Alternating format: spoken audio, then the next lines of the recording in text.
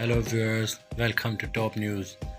Nippon-Ham Kiyomiya sliding was judged to be dangerous by umpire, so the bona fide rule was applied and he was declared out. 8 innings, 1 low, first second base, Kondo's 1 hit and ground ball in front of second base. Kiyomiya's face, who slipped into second base, and Genda's left knee, who entered the second base cover, collided violently. Second base is just safe. Genda also fell and was not thrown to first base. As per team management request and as a result of the replay verification, Kiyomiya and Kondo were noticed out and the opportunity disappeared in an instant. The referee in charge explained Kiyomiya is out due to the current play. Stay connected for more. Thanks.